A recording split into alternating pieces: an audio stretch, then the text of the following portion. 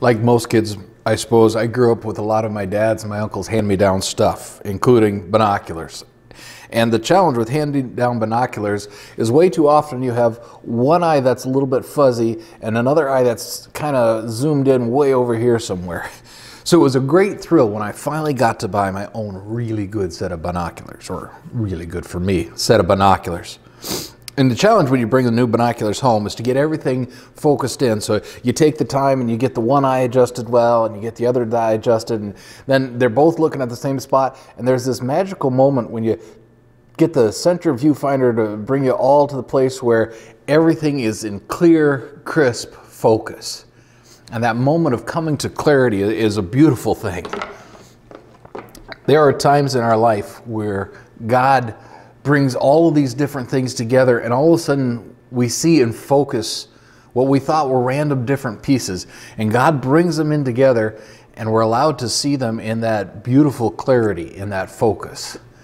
Kind of had one of those in the last week. I'd love to tell you it was intentional, and I'm sure it was. It just wasn't on my intentionality. God is the one who brings these things together for His purpose and at His perfect timing. It was one of those amazing sequence of events. It starts with this life coach that I've been working with, Ken L. Roberts. And he's been asking all the right questions, helping me to identify my strengths, my giftings, my passions, who it is that God made me to be. And I'm coming to a firmer conclusion that I'm just a guy who knows God and loves Him and loves leading people into a real relationship with Him. Part of that passion has always been for missions.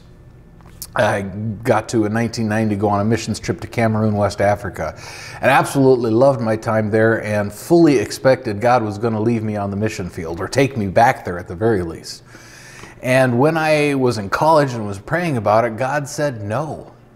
And that was just confusing, even frustrating to me. And I prayed about it for years and years till I finally had God explain it to me. And He said, you know, Matt, you're going to be able to accomplish more for missions by staying home than you ever would be if you went.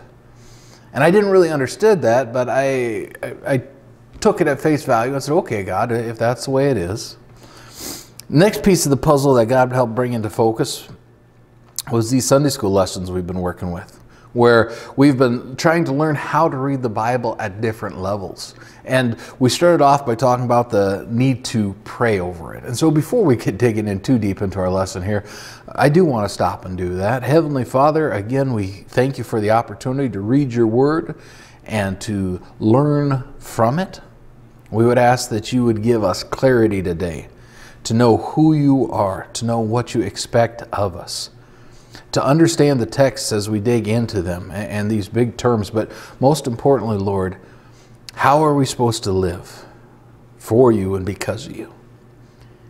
So guide our time now, please. Pray in Jesus' name. Amen.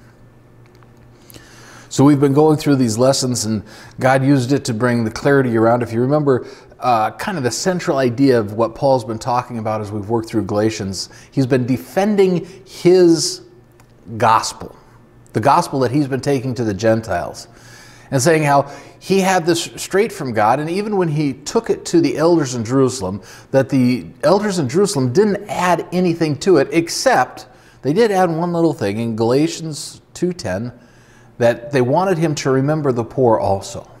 So they were saved by faith and by grace, but there was one thing they wanted him to do, and that was to continue to remember the poor.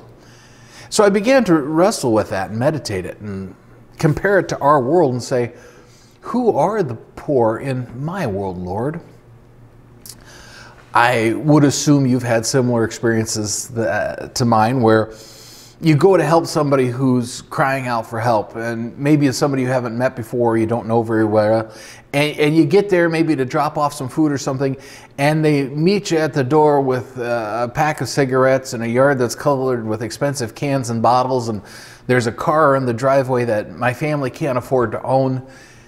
And you sit there and you scratch your head and say, wait a minute, these are the people who I'm trying to help, and honestly, I'm not convinced they're exactly as poor as they say they are. It feels more like they're making bad decisions.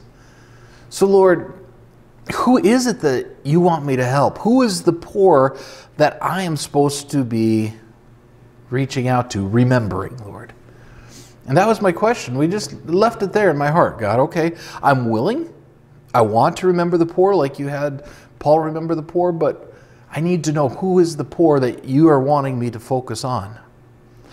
Then last week we started into our sermon series in Matthew chapter 24 and 25. And that's the 7-week series where it's Jesus talking about the end times and what to expect. And last week was before the end, what was the world going to be like? And so he explained that there was going to be wars and rumors of wars and natural disasters, including famines. And as I was in the final steps of putting together the PowerPoint for Sunday's sermon, I got an email from my friend Pastor Andrew over in Kenya. And it was a very short and to the point email saying, we're starving. Between the floods and the locusts and now the coronavirus on top of everything, we have somewhere around 50 people in our church who are highly vulnerable and desperately need help. And all of a sudden, God brought all of these things together into pure clarity for me and showed me, aha, here's something you can be a part of, Matt. Here is one of those reasons why I left you behind. Now, I bring this up for a couple of different reasons. First, I want to encourage you to be remembering the poor. This wasn't just something that was expected in the Old Testament. It wasn't just something that the early church had as a value, but it is something that God wants of all of us. As an overflow of His love in us, we are to be loving one another and loving those who are in desperate need. For the last couple of weeks, last couple of months, we haven't been able to get together on the first Sunday, and that's when we take our deacon's offering. But during this time of chaos, the deacon's offering is still getting used. And so I would encourage you, you can still donate directly to the Deacon's Fund by just putting a little mark in there or somehow letting our treasurer know, letting Harley know that this specific offering is going to be designated to the Deacon's Fund. By doing that, you are allowing us to continue to reach out to the hurting and the needy. The deacons, when they heard about this need with Pastor Andrew, made a decision to give a gift to send over to him. And we have sent a wire transfer over to his church this week to help feed the poor there. You know, our Deacons Fund is just one way you can be a part. We have in the past opened up other funds like the Nicaragua Project, where we sent Bibles and bicycles down to Nicaragua to help out pastors. Or there was the fund where we opened up for the camp to start in Lebanon, a Christian camp in a Muslim country.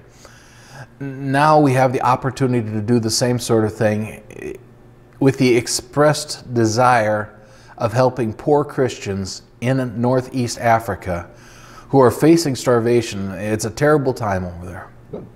If you would like to give towards that, the church is going to figure out a way to open a fund, and as we open up that fund, we will send your money directly to the people who are in the most need. It's a wonderful opportunity for us as a church to come alongside of a church over in Africa that is preaching the good news of Jesus Christ and make sure they have the tools they need to protect their own and love their own and their community and the orphans in their community, so the love of Christ radiates out. There's really two reasons I bring it up. One is I want to encourage you to be a part of that and making sure we remember the poor. The second reason is I want to remind you that this is why we're reading the Bible. We are reading the Bible so that God can speak to us. We want to hear from God, and we want to become obedient to Him. Reading the Bible just as an act of obedience is okay, and that's an acceptable motivation. But it isn't likely strong enough to carry us over in the long term. It's often not enough to keep us going.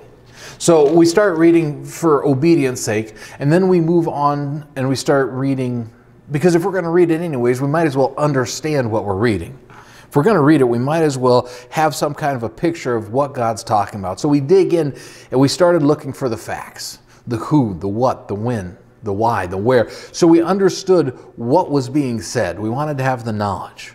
We wanted to have the understanding of what the culture, the context was. And so we begin to read it in the context of the Scripture. Where else does it talk about this? And what else does the Bible have to say about it?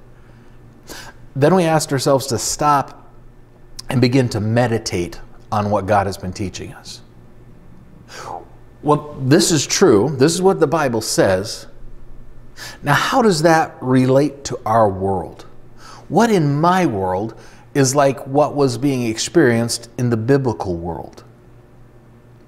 Then, as we recognize that there's a correlation between where I'm living and the world I'm in and the world of the Bible, we come to this point in time where we realize I need to do something about it. It's just not enough to read about it and say, yeah, that's nice, and walk away. We don't want to be that person that James warns about in James 1:22 who hears the word and nods assent and then goes on about their life as if nothing's changed.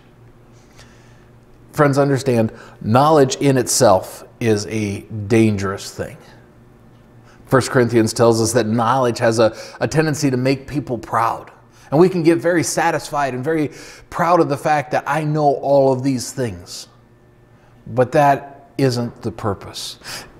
Knowledge can also make us blind. It can bring us to this place where we think we know enough, or that somehow we are pleasing to God, that God is satisfied with us because we know a whole lot of trivia. And it's not about knowing a whole lot of trivia. We don't please God because we have mental assent to the facts that He's laid out about a historical past. Facts are not enough. The devil and half of the atheists I know have a whole lot of facts. They're very smart. They know the Bible. Facts are not enough. God doesn't expect us to just have knowledge. He wants us to step into it. He wants us to step out and live it. He wants us to walk by faith according to what we know. It actually becomes a sign of obedience, a sign of love for God. John 14:15 says, "If you love me, you'll keep my commandments." That's our goal. We want the love of God to come into us and flow out of us, and a result of that is loving Him in a way that we are obeying what He told us to do. If we're going to be obedient, we have to know what we are supposed to obey. The surest way to know what to do is to read what He has already told you. Again, the surest way to know what to do is to read what He has already told you. I've known way too many people who just want to think they can just jump into Scripture and come up with this great prophetic plan of knowing all sorts of extra things, and they have confidence in their heart that they've heard directly from God, and they haven't done any of the homework. They haven't even read the book that He gave them. To try to put words into God's mouth and try and get Him to say things that they think sound important, but they don't even know the words that He has already written for them. And too often the things that they think they know are really in direct conflict with the things that He has clearly told us. It blew my mind when I was in seminary. We were in a preaching class, and these are people who are working towards their Masters of Divinity. So we are expected to have a biblical sound background. We're in this preaching class where we are being taught to preach different sermons from the Old Testament and from the New Testament and from the Psalms and the Proverbs. And so this particular lesson was on preaching from the law. And so I put together a sermon that was very clear and really very simple based on what God had said. And it was a peer review class, so we sent a sermon out to all the other people in the class, and then we came back and sat in the front of the room, and they were able to tell us what their experience was with the sermon. And the very first comment I got was from a woman who was very mad. And she closed her arms and she closed her eyes and she just squinted at me and repeated 3 times, "I was offended. I was offended. I was offended." As if by the 3rd time I hadn't understood what she had to say. And I'm not sure what she expected me to say or what I could say. Because what I had said was simply repeating what God had said. But somehow she knew better than the Word and expected me to live by her special knowledge instead of what the written Word was. The surest way to know what to do is to read what He has told you to do. My kids hit me with a riddle this week. I wasn't prepared for it. What is brown and hard and sticky? Well, a stick, of course. Which brings me to my riddle for you for the week. What is black and white and red and wet?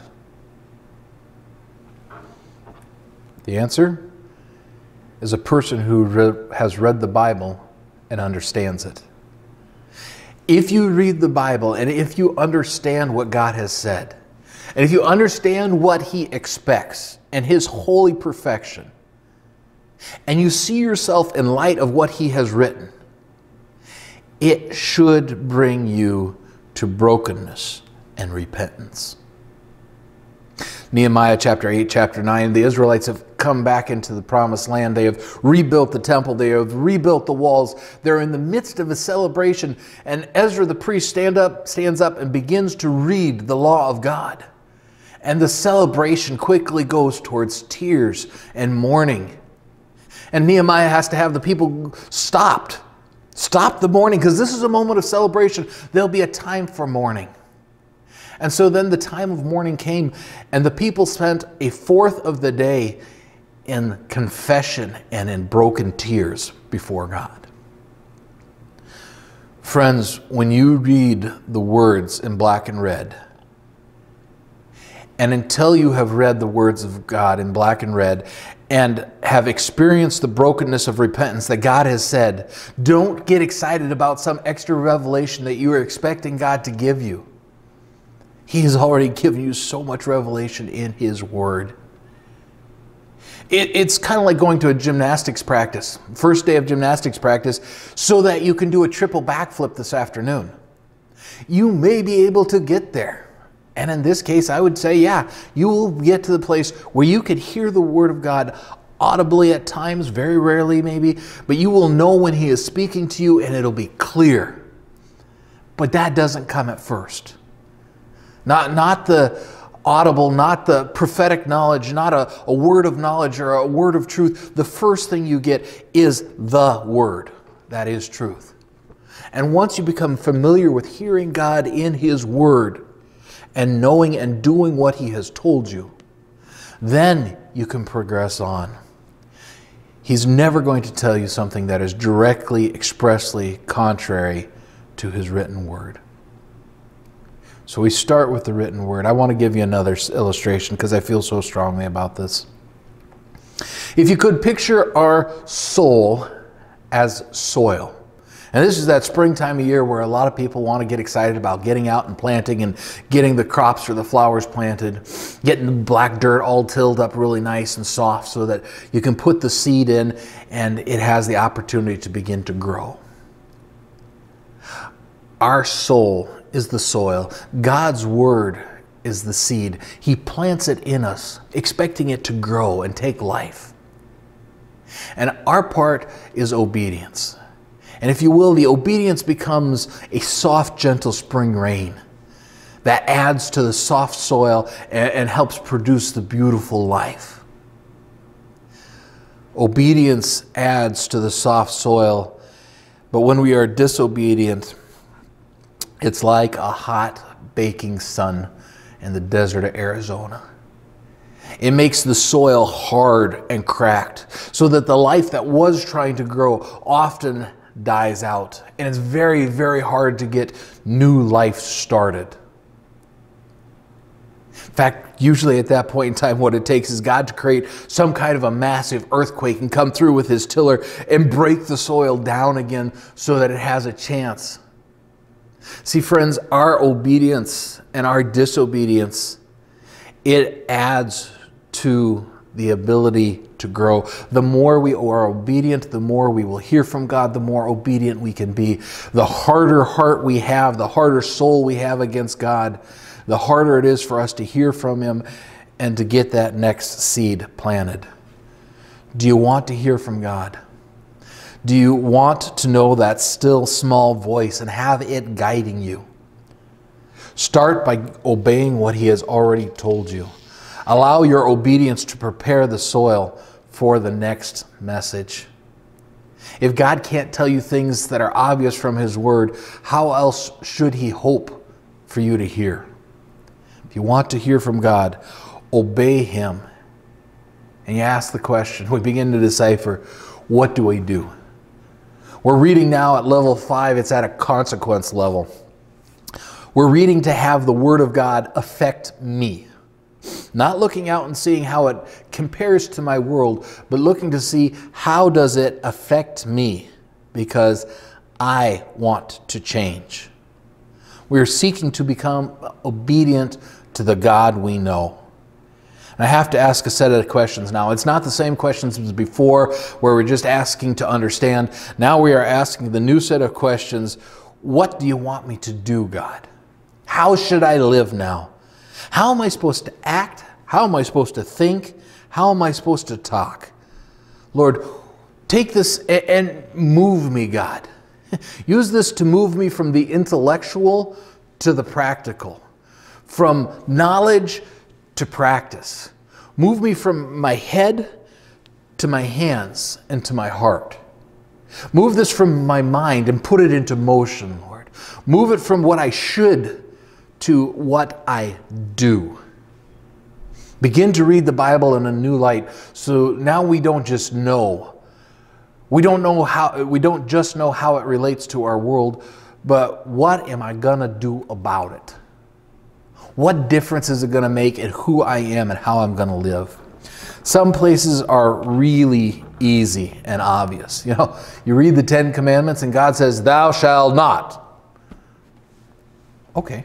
It's very easy to understand what God expects. Then the question is whether you're willing to do it.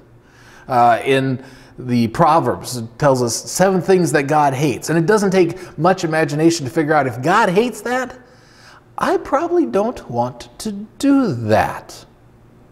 In the New Testament, Jesus said, "You must be born again." Very simple, very straightforward, very clear. And notice that these can come in a do or a do not. We often focus on the do not end of the things, the thou shalt nots. But understand, James 4:17 says, "Therefore to the one who knows to do the right thing and does not do it, to him it is sin." If God asks you to do a good thing and you are unwilling to do the good thing, that's as much a sin as when God tells you don't do that and you turn around and do it anyways. So again, some things we will find in Scripture that are just right out in the open. And they're easy for us to find, and we have to ask, am I going to do it or not? Some things are not direct statements, and so we end up looking for ways that things apply. In Galatians 2:10, we are not told that we need to remember the poor. What we are told is that Paul was encouraged to remember the poor. But it, again, takes very little imagination for us to say, if this was something important enough to be brought up for the Apostle Paul, then this is something that I need to be conscious about. I need to be intentional about. You know, 1 Corinthians 10:11 says, these things happen to them as an example, and they were written for our instruction, upon whom the ends of the ages have come. That means that the Old Testament was written as a bunch of examples for us of good and of bad. So a lot of times in the Old Testament, we won't find the thou shalt or thou shalt not, but we'll find the life of Abraham. And you watch the life of Abraham and you say, you know, he really did a good thing here when he left everything to follow God by faith. I need to be like him. We read the life of David and how David, he fell for adultery. And we're not told to fall for, or that we're not to fall for adultery, but the obvious implication is, okay, Lord, this is a dangerous thing that I need to avoid. Or Jonah, or Daniel. There's all of these examples in scriptures that we read and we say, okay, is this something I want to be like? Is this something I don't want to be like? What is the hero of this passage doing well or doing poorly? Some statements aren't direct, so we look for ways that it applies to our world or to our life. Some statements are deeply encapsulated in context or theology. There are some passages that are just hard to read. There are some passages that are just hard to understand. They're tough digging, they're tough mining, And so it's going to take work on your part if you're going to say, okay, God, what kind of a person do you want me to be? It's going to take extra work to find from every passage. Some passages require a lot more digging. That's really where today's text for us is at the end of Galatians chapter 2. So again, if we're in Galatians chapter 2, pick it up and read for us here. I'm going to begin reading in verse 11. But when Cephas came to Antioch, I opposed him to his face, because he stood condemned. For prior to the coming of certain men from James, he used to eat with the Gentiles, but when they came, he began to withdraw and hold himself aloof, fearing the party of the circumcision. The rest of the Jews joined him in the hypocrisy, with the result that even Barnabas was carried away by their hypocrisy. But when I saw they were not straightforward about the truth of the gospel, I said to Cephas in the presence of all, if you, being a Jew, live like a Gentile and not like the Jews, how is it that you compel the Gentiles to live like a Jew? We are Jews by nature and not sinners from among the Gentiles. Nevertheless, knowing that a man is not justified by works of the law, but through faith in Jesus Christ, even we have believed in Jesus Christ, so that we may be justified by faith in Christ. We're going to stop right there. So if you look at verses 11 through 13 and you ask yourself, okay, what is the central idea again? What is Paul trying to say? Well, Paul is saying that Peter was not acting right, that he's acting like there was something wrong with being a Gentile. There was a division between Gentiles and Jews still. And so Paul's calling Peter out on the hypocrisy of saying it's okay to be a Gentile Christian, but not living like it's okay for them to be Gentiles and feeling like he has to remove himself. So what is that? Well, it's racism. It's saying you've got to be a Jew, and Jew is good and Gentile is bad. So then we make the transition from their world to our world. In our world, we still deal with racism.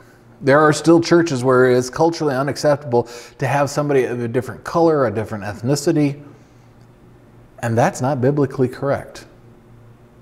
We shouldn't allow our hearts to go that way. So what do we do today? What are we going to do to be different than that? We have to have our arms open, our hearts open, to including people from all different walks of life, and to loving people who don't look like us or don't sound like us. We ask ourselves then, are there other ways that this would play out today? Not all of the division in church anymore is based on ethnicity. In fact, the church in the United States has improved quite a bit on this. Not perfect, but we are better. Are there other ways that it's played out? I think a lot of times there's a religious caste system that's been put into place where some people are the cool kids, the people who have it together, the people who have good jobs, they have good money, they hang out with each other and they interact with each other because they have a natural connection.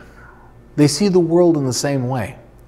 And in the same church, you will have people coming who are poor, down and outers from the other side of the tracks, and they don't get invited into the cool kid clique.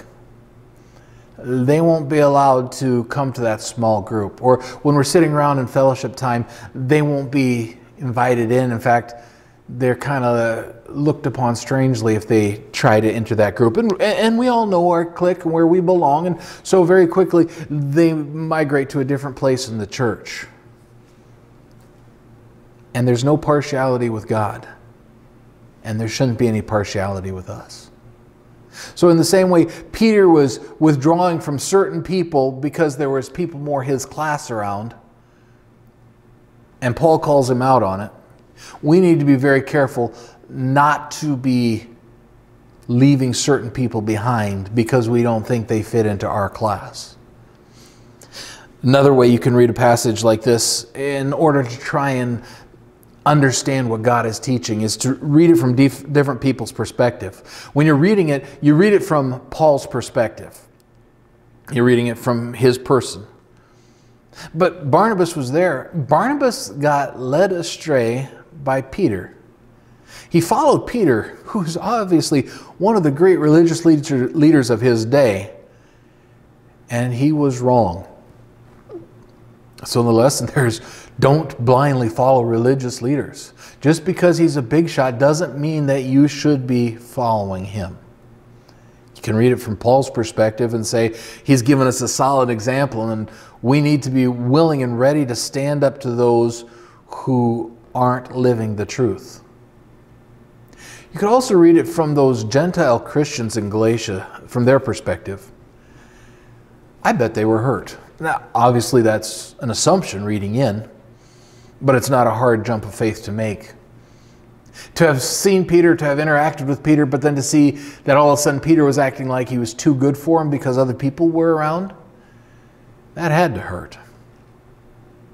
Now, if they live through that, they need to recognize that leaders are human and can be wrong, but need to be forgiven and loved anyways. Sometimes when we read the passage from the different people involved, from their perspective, it gives us a new insight on how we are supposed to apply it to our lives. Let's come back to our text. Jump in at verse 14, going through 21. We go in there and he talks about how he wasn't straightforward with the gospel, and we got down to verse 16, and all of a sudden Paul starts throwing in two-bit theological terms on us. It says, nonetheless, knowing that a man is not justified by the works of the law. To justify is to declare righteous. And I'd like to do a context study with you and go through the whole Bible, but again, there's way more there than we have time for in our short lesson. So I've kind of selected it down and brought it to where there's some bite-sized pieces for us, so we can at least get a partial understanding from context what the Bible has to say about this big topic of justification. First thing I'd like us to notice is who does the justifying. Talking about a man who came to Jesus. It says, but wishing to justify himself, he said to Jesus, who's my neighbor? Of course, if you're familiar with the text, justifying himself didn't work very well, which makes sense in the light of Luke 16:15, where Jesus said to them, you are those who justify yourselves in the sight of man, but God knows your heart. For that which is highly esteemed among men is detestable in the sight of God. So just because you think you can get by with it in your heart, God knows, get by with it. God knows your heart. And as he knows your heart, he knows what is proper and what is wrong. And you won't be declared righteous based on what you think, because God knows better. So Romans 8:33, who will bring a charge against God's elect? God is the one who justifies, who declares us righteous. So biblical justification then is God's declaration that we are right with him. God is the one making the declaration that you are right or you are not right with him.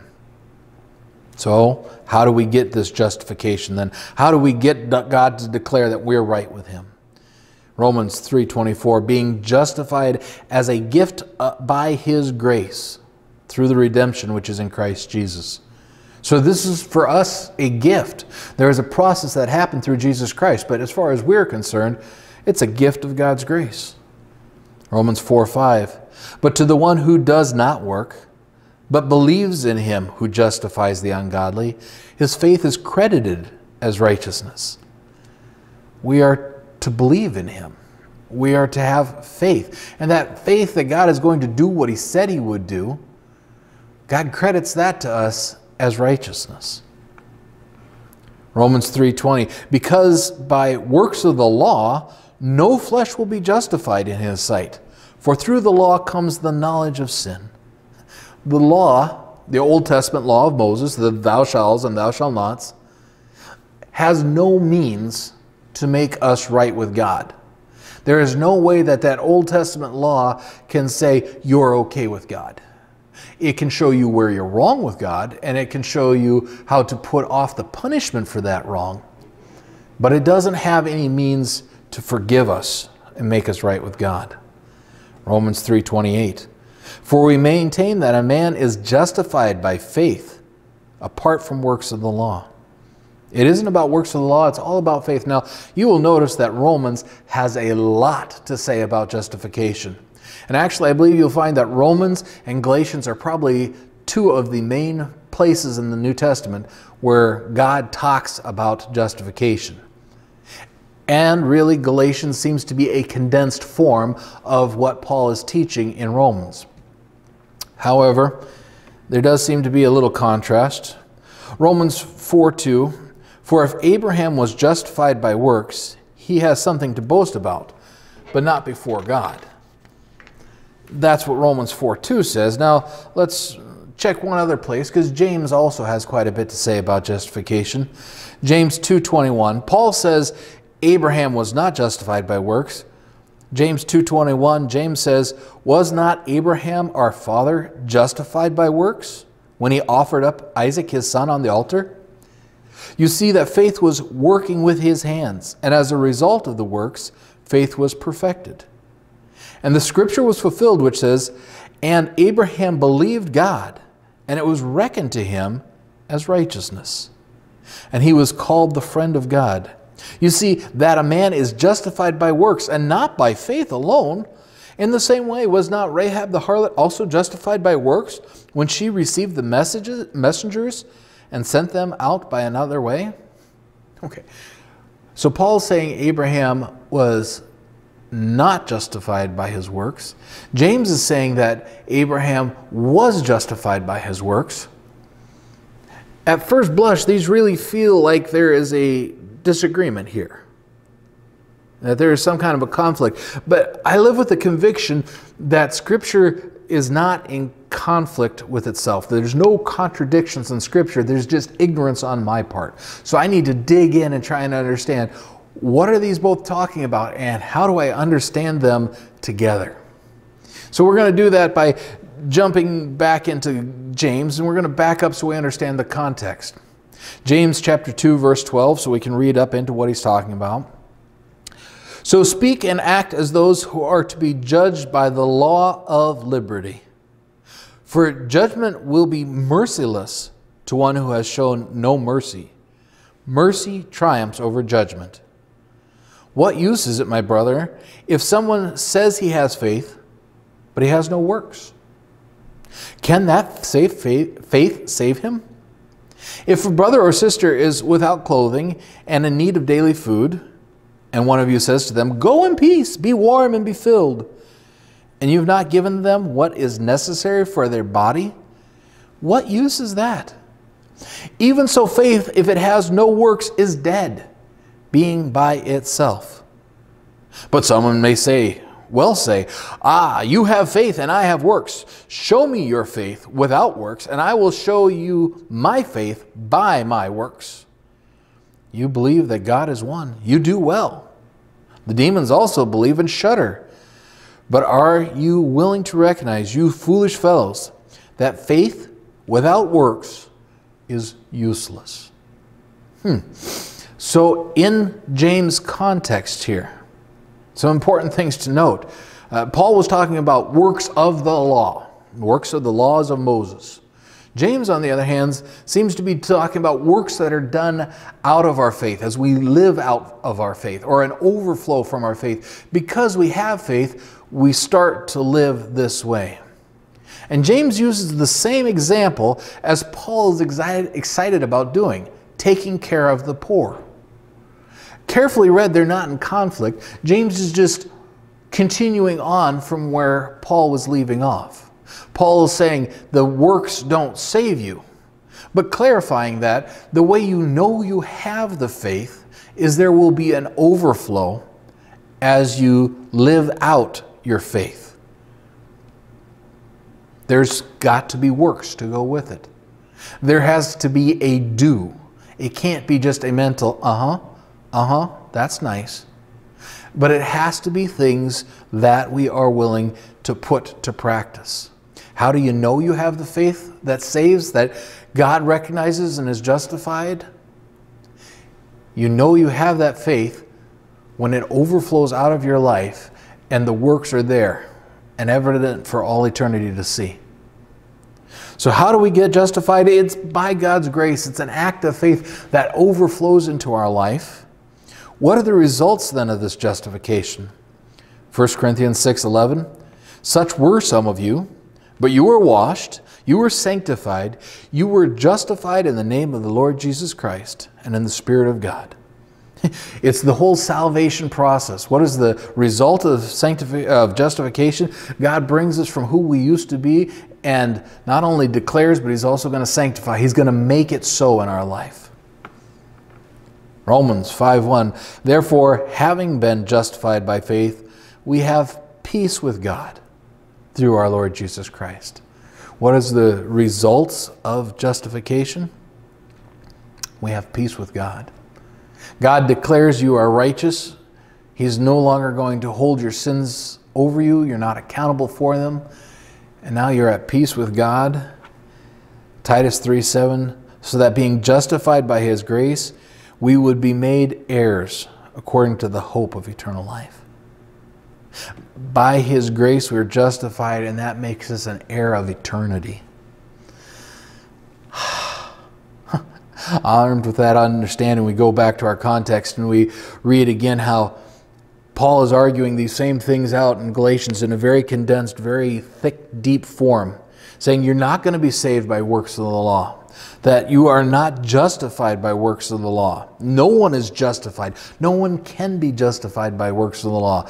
Not the Pope, not Mother Teresa, not Billy Graham.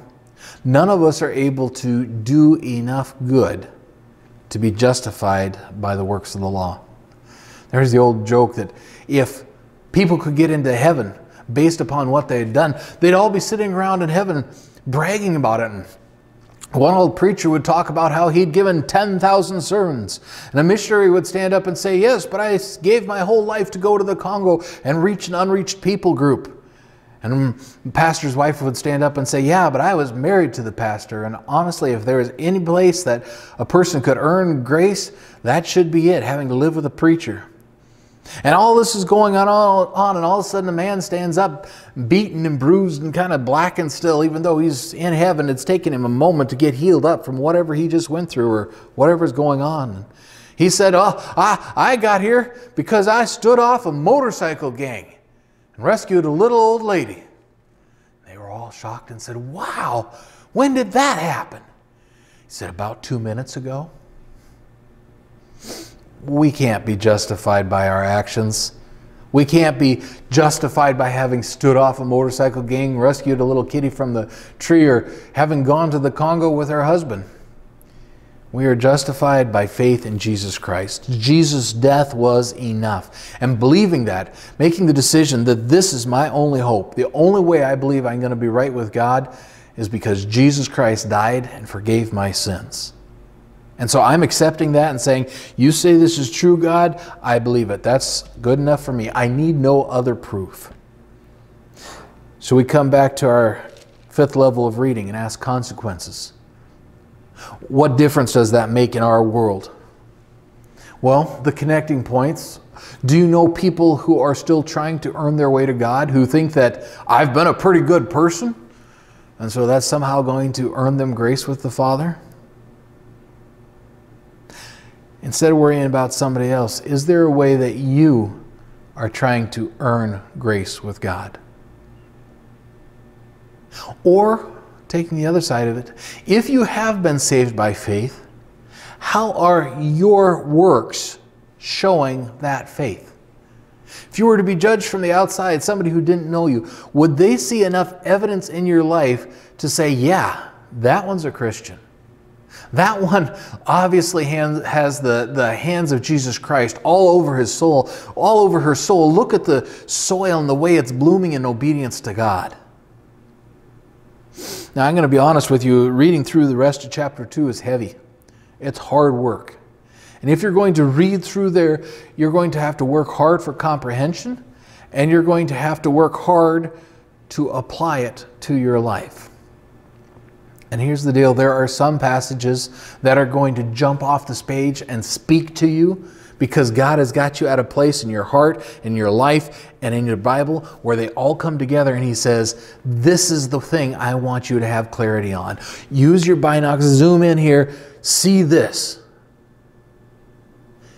There are some places where it is not so easy. And there are going to be days where you read the Bible and you say, yep, nothing really hit me today. It's okay if you don't get an application from every text. But you do need to have your heart and mind open to it, looking around saying, okay, is there something God wants me to see from this? I want to close with 3 real quick points. First of all, remember that knowledge of right and wrong is only half the game. You must ask the tougher questions. Okay, I know what it says now, but what am I supposed to do? And what am I going to do?